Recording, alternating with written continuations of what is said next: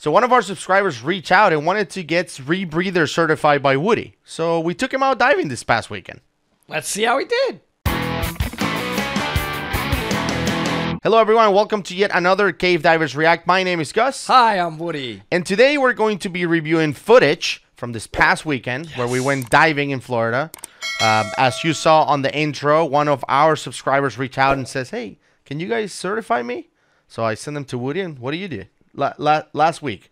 I can't wait to show everybody. Let's see how he did. Yeah, so Patrick, one of our subscribers, he got a rebreather, came to Georgia, got certified with Woody, and we ended up going to Florida and diving. And just to put it in perspective, the certification, the underwater time for his trip, I just want to set this up, was about 570 minutes of underwater time. Yeah. It started on Tuesday, the class, and ended on Sunday. The first 2 days were about 12-hour days. But let's see how he did. I keep saying the same thing. And, of course, you're becoming a tech diver from a recreational diver. So on the dive, since I wasn't teaching, Woody was the instructor, I took my camera, my little Sony 4K. We love this camera.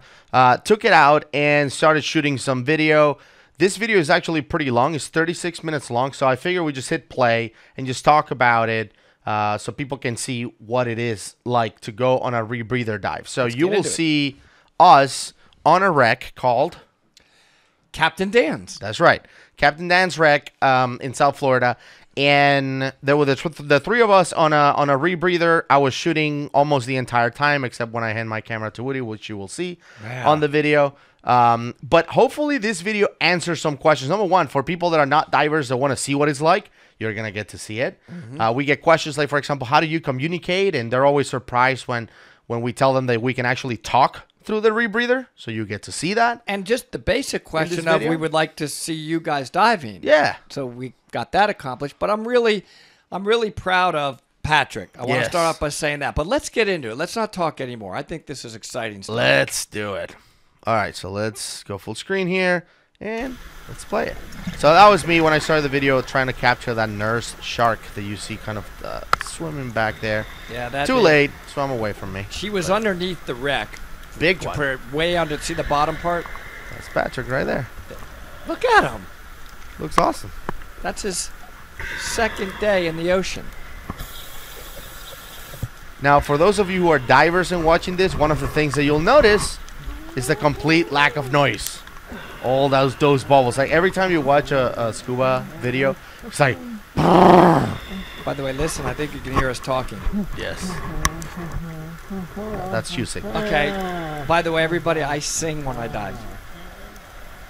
I'm so happy. All right, let me tell you what I was doing here, guys. On the very bottom of the ocean, there's tons of life.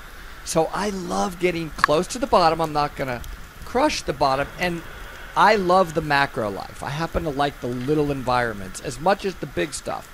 But when I see an ability to go under a wreck, Gus, I can't help myself. Can you? It's like a magnet. I just got to go under and look under there. Yeah. And I never know what I'm going to see. And particularly, though, because I knew Gus was looking for lionfish. That's right. One of the things that you'll notice that I'm carrying later on the video is I'm carrying a zookeeper and 2 spears. So I was looking for lionfish who are invasive here in the Atlantic Ocean, and humans are their only, their only threat, basically. So. By the way, my fins are pink in there. They don't come out pink in the video, but I think that's an important point to point out. No added light in this video. I wasn't shooting with a light. So. Hey, Patrick, good job, my man. Killing it. So you see, there's no bubbles. This is what a rebreather looks like. You're recycling your same breath over and over and over, so no bubbles come out of it. By the way, at the beginning of his class, he did not know he was only flutter kicking. He still does, and that's okay. He's not in an overt environment. Look at his trim. It's like look at his trim. Yeah, and we worked on that from day one in the pool, everybody. Day one. And you'll notice he's frog kicking more and more. I kept encouraging him to try those. He's doing awesome. I'm really proud of him there. Look at him. By the way, this is also my submission video to become cameraman Gus for Blue World, because I shot some of this video back kicking. Excellent job, Gus. It's pretty good. Sorry I didn't give you a little. Okay, we're looking. Okay, so this is a part that I think people don't know. Some people that watch the show know this, but Woody believes he can talk to fish. No.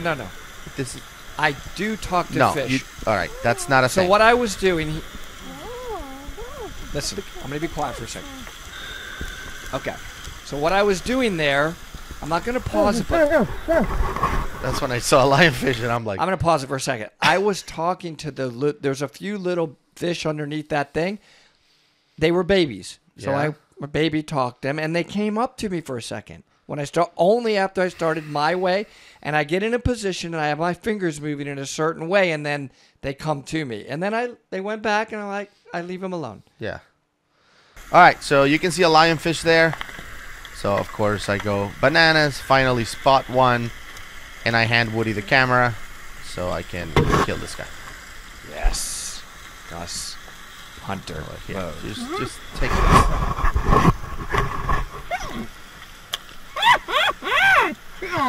Finally, you saw it. But you can hear talking. Look, listen.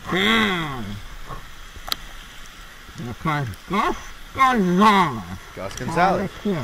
You can hear the whole thing. Okay, ladies and gentlemen.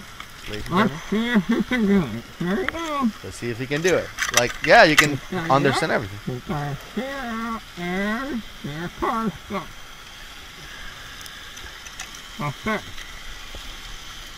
Okay, he's loaded and...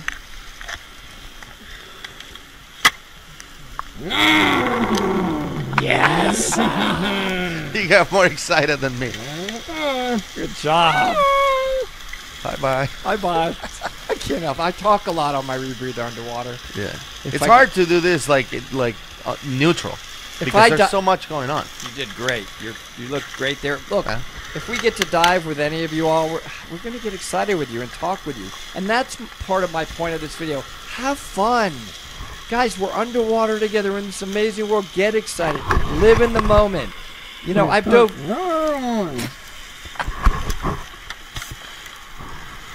dove this wreck many times, and I was just as excited about this dive. By the way, this was a double dip 2-hour dive. We did not have to come up for 2 hours. And it's about, Gus, what would you say there? Are we about 110 feet? About right 105 or so. 105. I do take video of my computer at points to catch the dive time and the depth. Here we go. One lionfish. Good job on killing one. Good job on killing one. One single one.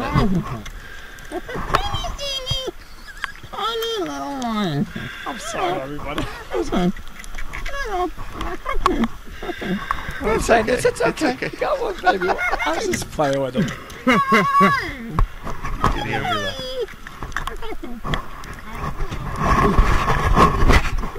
Gus and I, we have some fun joking around with each other a little bit. It was a good one.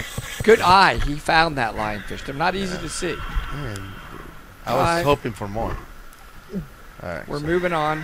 Yeah. Looking for more lionfish at this point. We're not inside, obviously not inside the wreck there.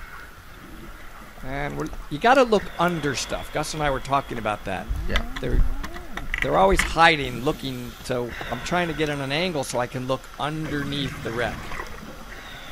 And that's what I'm doing. I'm looking to see if I could spot any for Gus. And I know it looks like you're touching the bottom, but it's impressive how, he is like 1 inch from the bottom, but not touching it. If he touches it, then you would see the puff, right? And here I'm doing a right leg kick only. See how my left fin is near the wreck? So I was trying to use the right leg more so I don't kick the wreck. Right. I don't want my left leg smashing the life on the wreck. That's right, so good, Gus. 105. 46 minutes into this dive. And a 1.3 PO2. It's funny, I did the same. Yeah.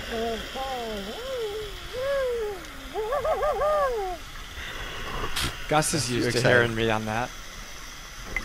I'm looking so hard for you, Gus.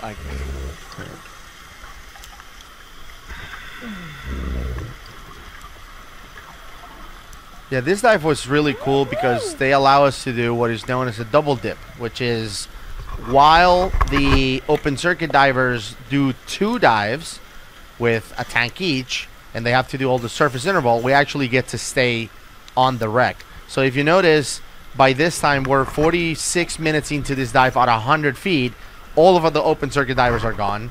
Only rebreather divers remain. There's a couple of other rebreather divers, and you will see them, a little bit later. But you can see it's only us, rebreather divers at this point. Everybody else is up on the boat, waiting about an hour to come back down. This was a 2-hour dive for us. And now we're going to head down one of the decks. So it's really cool because it's wide open. A lot of the wrecks off of Fort Lauderdale, they cut big holes.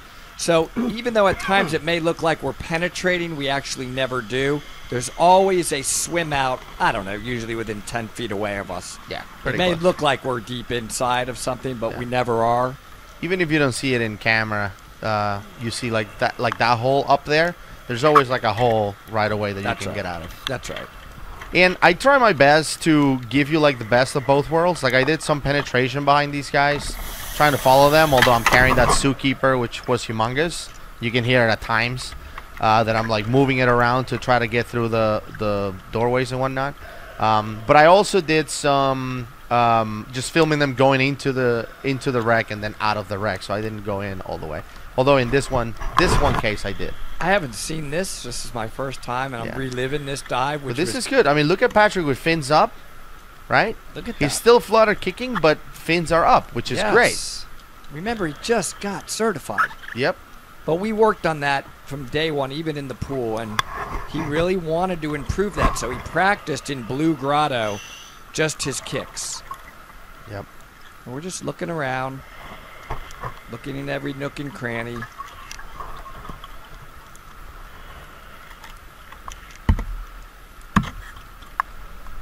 Those little bubbles are called his overpressure valve. So when his counter lungs get too full, it'll release a little bit of air out of that overpressure valve. That's not bubbles from his unit leaking or probably coming out of his mouth. Yeah. The Viz was about 30 feet, we all estimated that day. Water temp was a little chilly for me. It was 80 degrees. I was wearing a 5 mil plus a 5 mil hood and vest around my core. That's what I wear in that. And I was wearing 7 pounds, 4 on the left shoulder, 3 on the right. I like a little bit of an offset because on the Kiss Spirit, the first stage of the O2 is sitting on your right butt. So it tends to lean you right a little bit. Yeah, this thing right here. We always carry a reel and SMB in South Florida because there's current. So the boats will require that. There was like a little traffic jam in this one. I remember being inside and like... Took a minute. We were following what are you guys here. doing? Well, You're following the other rebreather diver, I was following another rebreather diver. Yeah. And when they went in this next room, they sat there for a long time right at the entranceway. So I couldn't go in, and then they finally moved through, and I could see there was an easy in, but a directly exit out. Right. So then I went in. But this is a big difference, right, on training. So you're a cave diver. You can see your fins up high, right, staying up high to not silt out that corridor or whatever. Whereas Patrick is fins down, right? And again, he is brand new. He's not a cave diver. He's brand new, of course. But it's like just automatically. Like you're not thinking about it. It's just we are always head down, fins up. And you see when you start swimming, your fins go up close to the ceiling.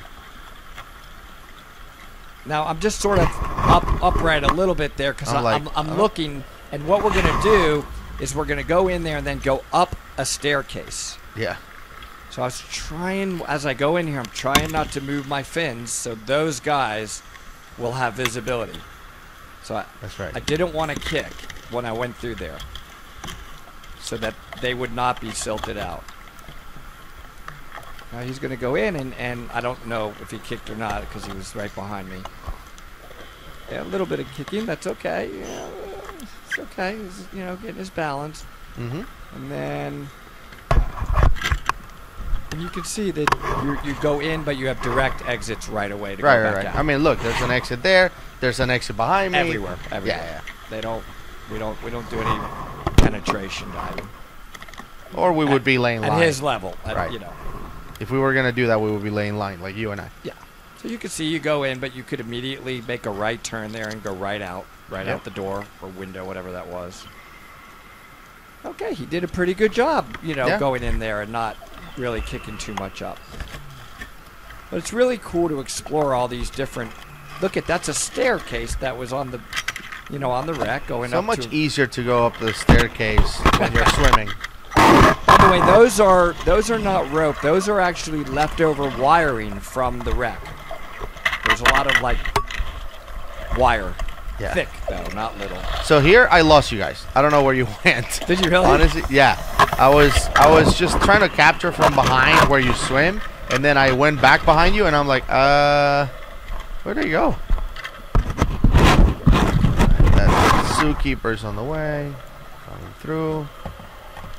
And you can see I turned the camera at some point, and I'm like, I don't know. Really? Like I'm talking to myself. But I remember seeing you pretty shortly after again. Yeah. So somehow we reconnect. We ran into each other.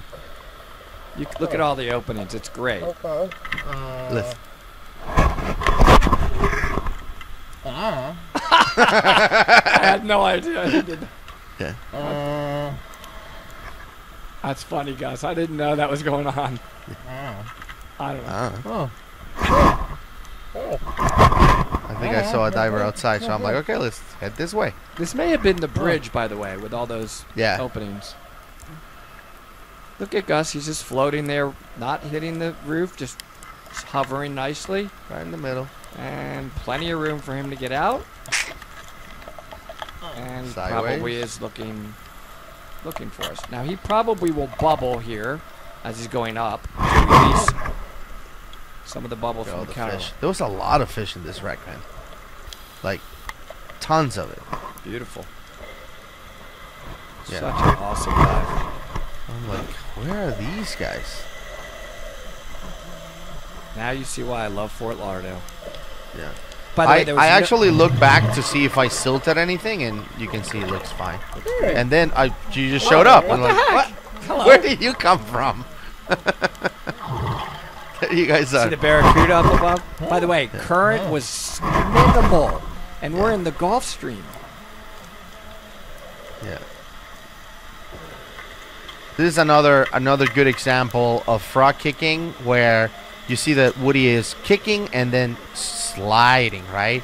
He's kicking and going. You don't just frog kick like No desperate. No need You just kick and let it ride. Kick and slide. See? We'll go for a few feet. And then go another one. And let it ride. Smooth.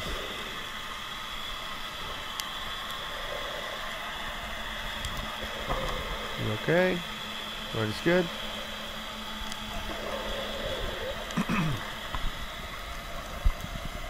So many rooms to explore. Yeah. So I'm always like, oh, I see a window. I gotta go and look in or something. Yeah, I think in this next one, I decided to stay from outside and capture it from outside. Okay. But here's a good example of, you entering a room, just smooth. Right? Try not to kick. Just pull yourself in. No silting, no kicks, like very minimal movement on the fins to prevent the silting. And you can see the silt is all on the floor or whatever, that bottom there. Nothing came up. And I tell Patrick, you go.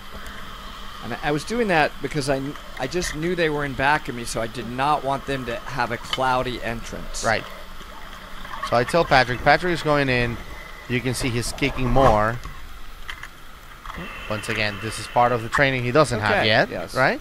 He's going to get better at this over time. I think he did pretty did good, awesome. man. That's really good job right there, Patrick. Yeah. Floating around in another room. He's not on the bottom. And he's just following me, and I'm trying to go sideways real slow. through that hole. That's awesome. Good job. That was great. And then he did a little helicopter kick there. to look this way and then turn around again. And head it out. For those of you coming to our meetup next year, it's very likely you will dive Captain Dan with us. That's awesome. Very, very likely. See how easy the exits are, everybody? You're never really too deep inside of the wreck, which makes it wonderful. Yeah. Can't remember what I was doing here or where I was going, just exploring. Yeah, looking everywhere. Those socks I'm wearing are pink, in case anybody was curious about the color. Nobody was curious. Here we are.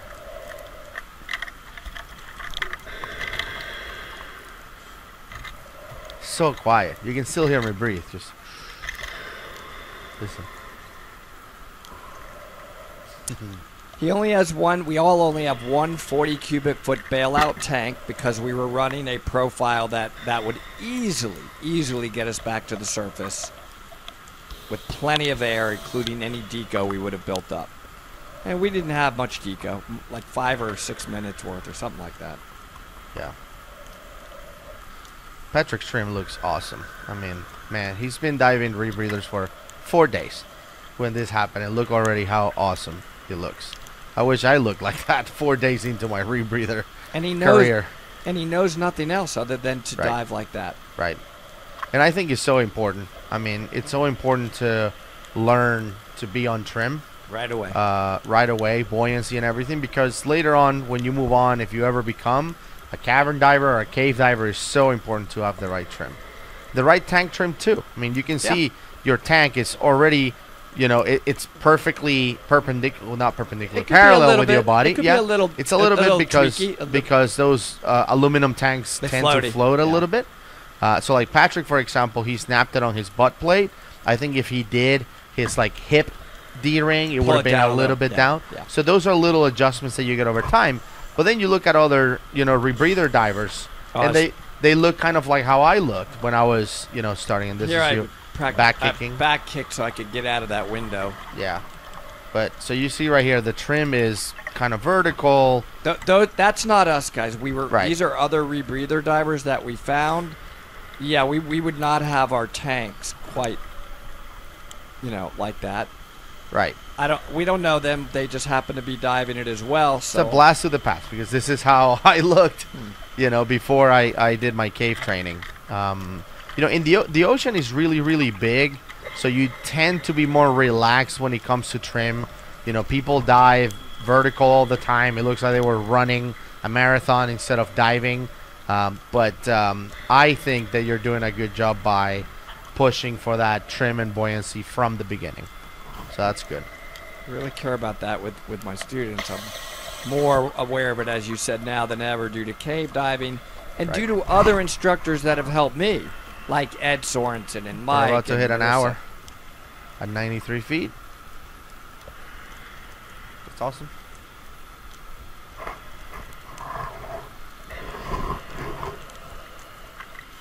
So I'm always looking on the side of the wreck. There's just tons of little life. We're doing a little selfie for...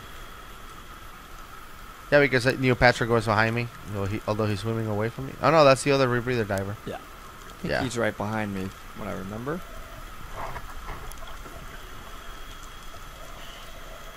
There's another one. You can see there's, like, no water in my mask. People are like, there's no way you can dive with a beer. Like, you always are going to have water in your mask. No. You find a mask that fits, and it just works. Lots of life on this wreck. Man, they had some really big parrotfish. I've never seen them like that big. Okay. So pretty. That one was all blue. Swimming away from us.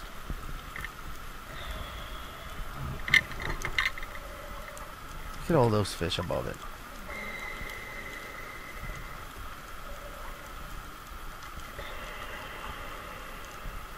So nice just to glide up to the other decks there. You just float up there. You don't even have to kick. I was now looking up at these fish. I'm like, man, look at that. It's cool. Right. That's when people are like, Gus, how can you be pro cave diving but not dry caving? Because going up is effortless when you're diving. You're in a cave and you look up and it's 100 feet is, the continuation. Yeah. You don't have to rappel or climb up or use whatever. You just swim up. It's so much easier. Yeah, that would have been quite the climb of that little float up we just did. Oh, man. You'd be climbing with rope. That would have been horrific. I think I said beautiful there. Yeah. There's a lot of life on the wreck.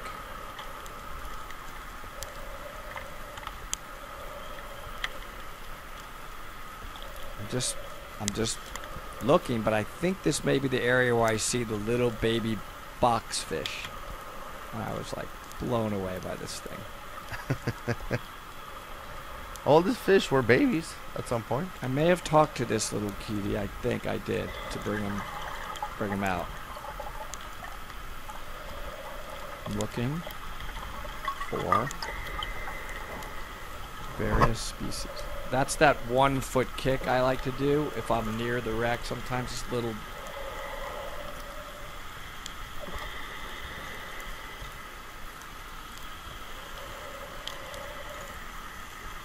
To keep the momentum. Oh, here we go. Okay, here it comes. I'm gonna stay quiet here. Yes, found him.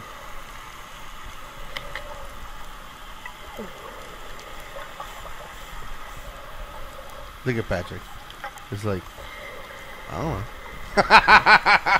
It's hilarious. What's he doing? Talking to fish. That's what he does.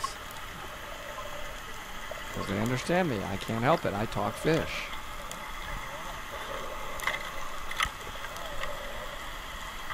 I'm going to back out because I want them to see this little adorable boxfish. Tiny little babies swimming around. So, Patrick, take a look. I mean, take the time to look at the marine life. It's just a fish. Look, I get close because I'm like, what's the... Why are we stopping here? What? Did you get him? No, Yeah. that's not him. Yeah, Where yeah, is he? yeah. There he is. Yes, good job. There he is. Look at that. Look at that guy. A juvenile. Yeah, he is tiny. We get it.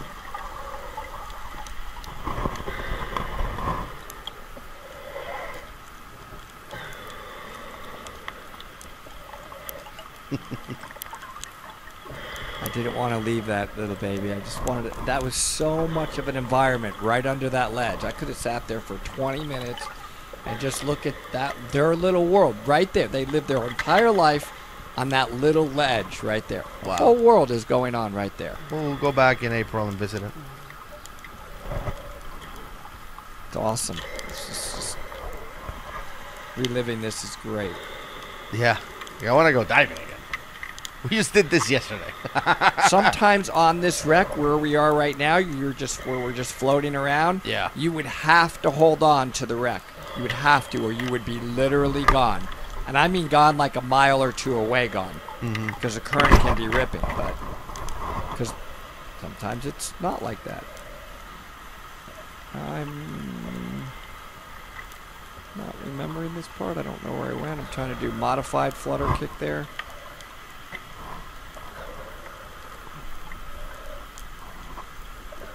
It's obviously important to be aware of your size and where you are so you don't kick and destroy the environment, right? Very important. He's getting there. He really did it better and better. All right, well, something caught my attention. I can tell. I'm off to a new spot of the wreck. Yeah. Great job filming, Gus. You were Let's fast forward over this. a little bit here. We got to someplace. I think at this point, I noticed my gloves are dirty. So I start filming my own gloves. Alright, so that was 66 minutes into this 2-hour dive. I'm like, oh, man. My favorite gloves. Oh well. Those gloves are awesome, by the way. They have Kevlar. Like, when I go lionfish. Just a little bit of protection for those needles they have, just in case. But yeah, they're pretty awesome. So if you do go diving with me, you will see me spending time just looking on the outer ledges of a wreck, because stop and do that. You cannot believe how many species are just living in various environments there, and I just love that. Yeah. And on the Rebreather, you're so quiet that they don't scatter away, man. Those fish are just right in my face, you know, and that's when I have a little sometimes chat with them, and they're cool with that. Chat.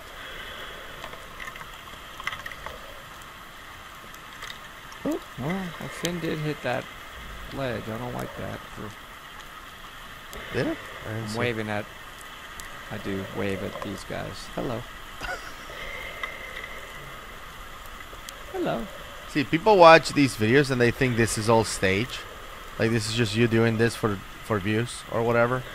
This is every single dive we've ever done forever.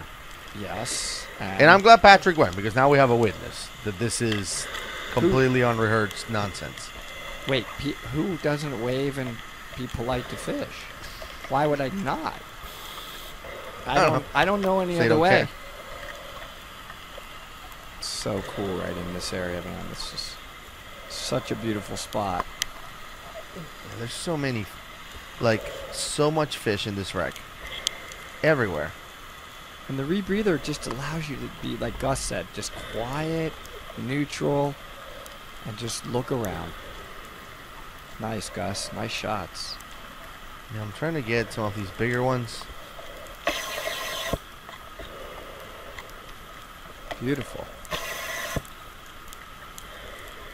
Look at the big parrotfish. That thing is huge. Look how close I was able to get to him. My camera doesn't have zoom, so all of these is the real distance that I'm from the fish. Look at their day. They're just eating various things. Yeah, algae. They can eat algae off the coral. So they're keeping that environment healthy, all those fish, by eating like that.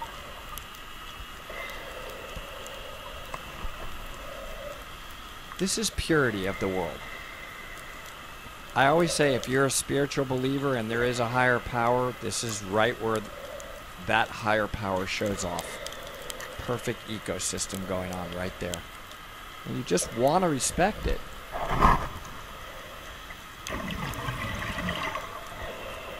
Two hours we got to spend under there because of the Rebreather. No rush. No bubbles. There's Patrick enjoying it as well. But not only do I do it with my students just to stop, it's actually great practice for them to have to be so close, but yet that's my way of saying I'm right here. Hello. Look at the barracuda.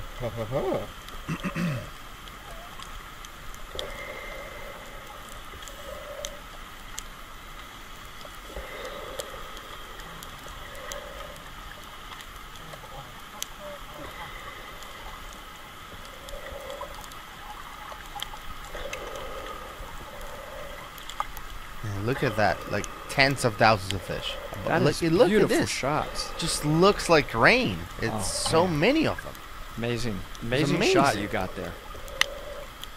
Wow, I would love to have that just as a screenshot. I mean, that.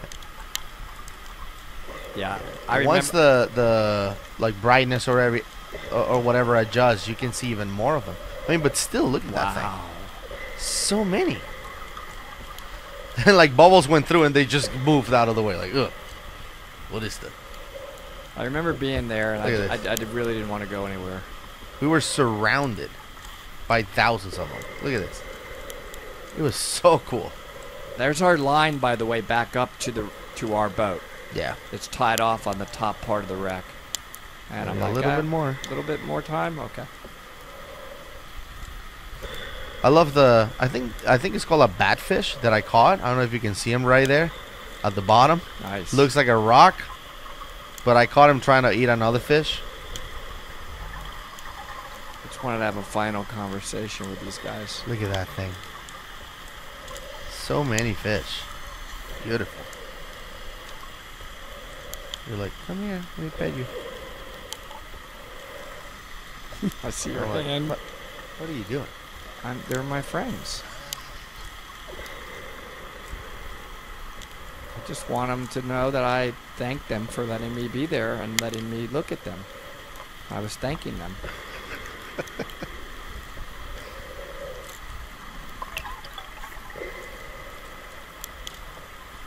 Look at that, so many.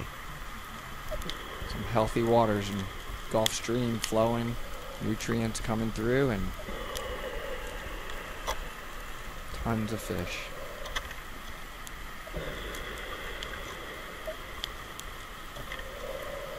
See if I got that, that Beautiful. fish. Look, you're surrounded.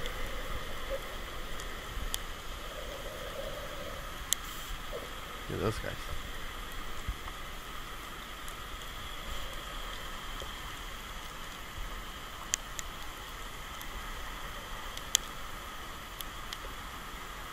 You blend in with the fish. I was so relaxed right there. I'm reliving the relaxing right at that moment. Yeah. It's just Nothing matters. You don't think about it. Look at boom. boom. Nice He almost shot. got him. He almost got him, that bad fish. Then I kept my camera on and I'm like, I want to see this guy eat something. So I just put him in the middle. And you guys are swimming behind it, but this guy's my focus now. I want this guy to eat something. So I just try to not move Can you all see the addiction? Can you see and be why? quiet. Why it's so addictive? Look at that. I know people do yoga, but that's yoga. That's yoga. This is better than yoga. I don't know what yoga. I don't do yoga. That's my yoga. And I actually feel better there than I do here on land. I really do. Come on, dude, eat something. Yeah, I'm trying to communicate with. I mean, something he to you. blends in so well. Look at that thing. Beautiful. Awesome. Beautiful shots you got. I'm like, dude, it's a bad fish. Look at him. I don't even know if you saw him. I'm like, go ahead and bite the computer strap. Do something.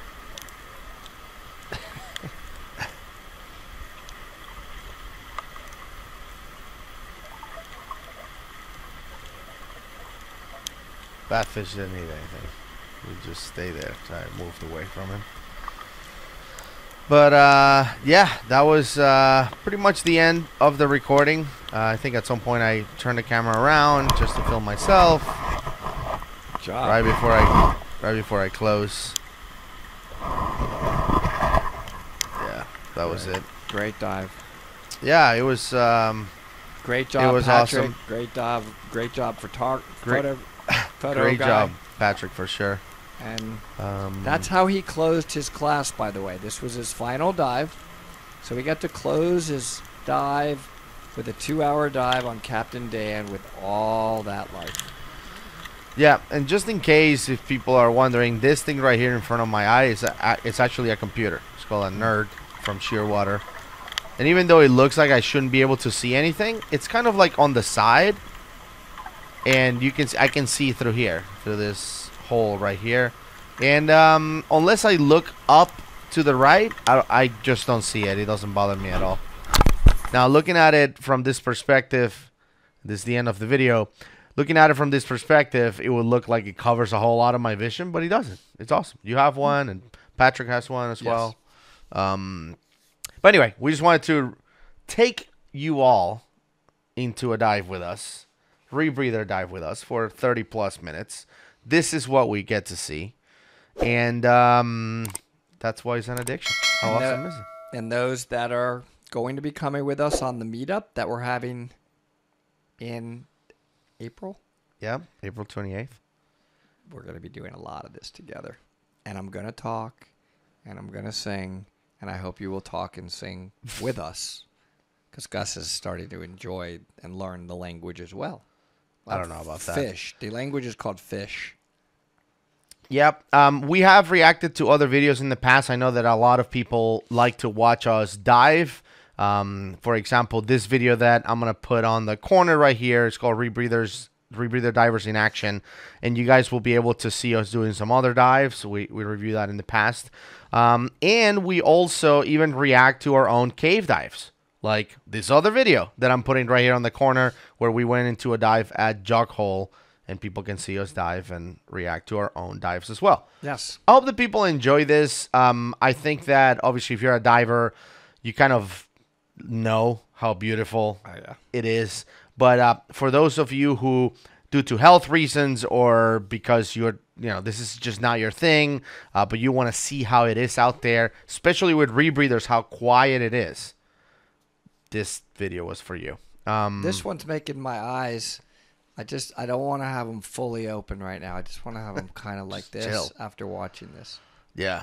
But anyway, other than that, if you like the video, please go ahead and subscribe as always. And there's an animation reminding you to subscribe as well. And if you like the beanie, shopdivetalk.com. That thing is legit. I think it's our #1 most sold beanie. Everyone loves this thing. Pink. Well, it's kind of like looks like a. What should we call it? It's like I don't know. It's like cotton candy type of thing. You have some action going. But anyway, love the merch. If please you go and want to support us, shopdivetalk.com. Other than that, thank you so much for watching, and we'll see you on the next one. Bye, everybody.